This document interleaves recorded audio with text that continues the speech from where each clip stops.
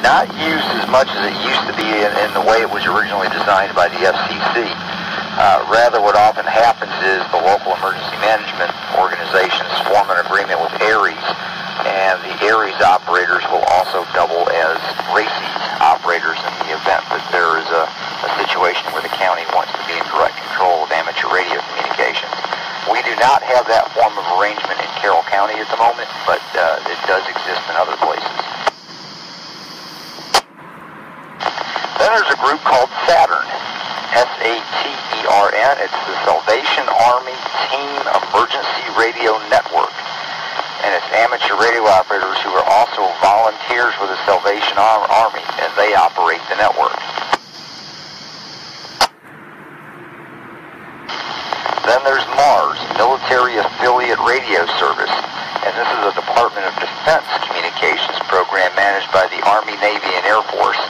And it's largely, way back in the day, was used to provide a way for soldiers abroad to communicate back home with their families. Of course, now with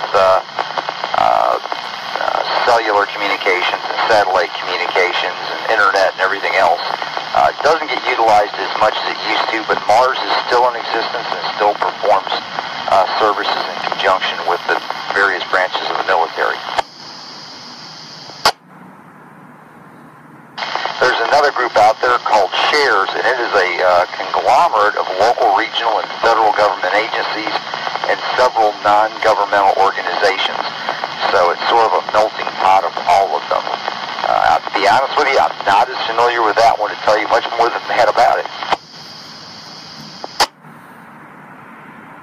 There's another one out there called REACT, and it's an emergency communications group originally comprised of citizen band radio operators. Eventually, the group expanded to include amateur radio, FRS, GMRS, and the MURS radio services as well.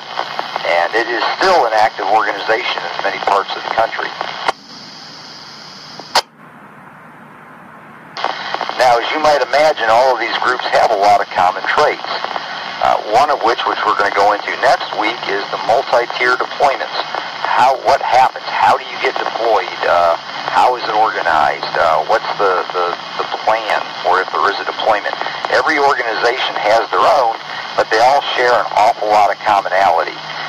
And as a result, there's usually a designated group of people who are part of a rapid response team, and this is the folks that turn out initially when an emergency happens to man the radios.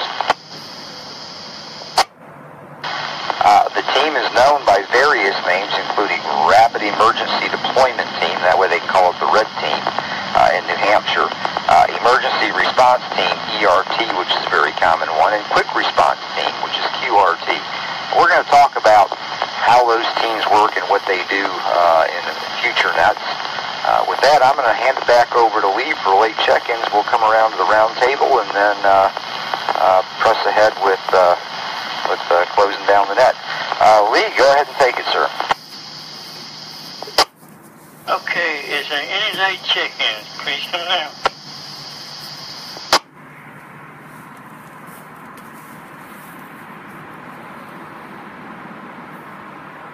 Hearing none, let's go to round table with WX4BK.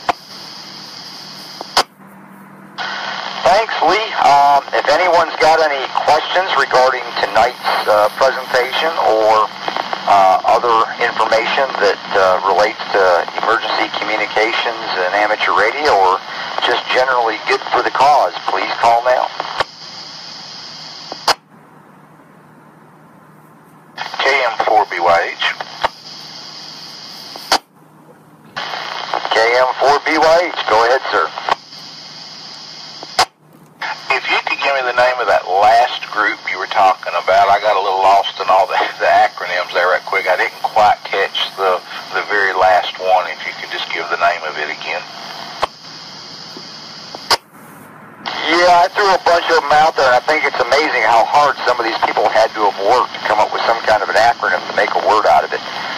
The last one was REACT, R-E-A-C-T, and that's the one that's comprised of everything from citizens band radio operators to GMRS, FRS, and MURS. It's REACT, and you can look them up online. As a matter of fact, they may be react.org. It might be their website. I'm really pulling from memory there, so if I'm wrong about that, sorry. No problem. I appreciate it. I'll try to pay better attention next time with all the letters floating around and such. I appreciate it, Brian. Thank you for all you do. This is KM4BYH. Back to Ned. Thanks, Wayne. Anybody else with any questions or comments regarding the presentation or anything else that's good for the cause? Please call now. Good for the cause, WD at LQT. Go ahead and take it, John. The floor is yours. I wanted to toss this out. Thank you, Brian. It's WD at LQT. I think I may have been a little overzealous in my my fox hunt plans at our meeting. I had said March the 11th, thinking that we had a couple of weeks yet for March the 11th to get here, but March the 11th is a week from this Saturday. What I would like to do, if it's okay with, I'll run it by Wayne, but Wayne, I'd like to go ahead and bump that out to March the 25th. It's a Saturday.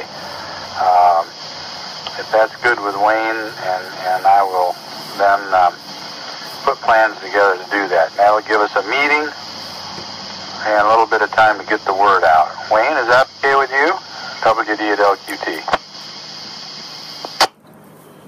Yeah, if that's the best you can do, I'll be okay with it. Yeah, no, seriously, no problem. Like I told you the other day, push it out wherever you need it to, and I'm good with it. So I think it'll be better that way, actually, because I believe we're going to be pushing all of ourselves with schedules and whatnot, not realizing we were as close as we were to that date. So I am definitely good with it.